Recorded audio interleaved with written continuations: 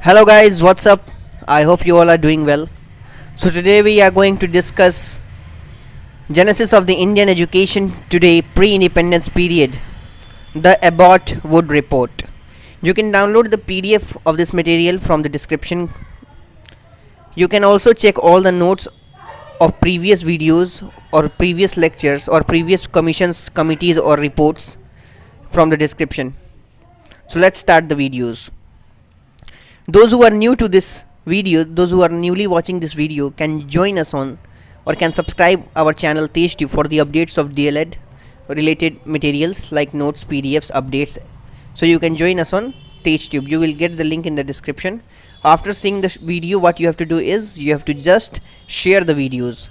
So let's start the Abbot-Wood Report. Polytechnic, in pursuance of the resolution of 1935 of the Central Advisory Board of Education, two expert advisors, Messrs. Abbot and Wood, were invited in 1936 to advise the government particularly on problem of vocational education. The Abbot-Wood Report, submitted in 1937, suggested a complete hierarchy of vocational institutions parallel with the hierarchy of institution imparting general education.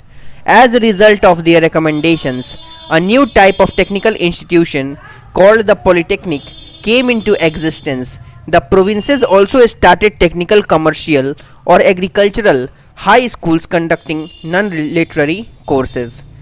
So this was our short video on Abbot-Wood Report, as this is a very important topic because it comes in the part of the genesis of the Indian education today pre-independence period. You can also join us on our Telegram channel for all the notes, PDFs and updates in a sequence manner. You can also join us on Facebook. You will get the links in the description. Send your comments regarding any problem of D.el.ed education, regarding any, if you want any recommendations or if you want any correction in the video, you can also give your suggestion in the comments. Thank you. Jai Hind. Long live India.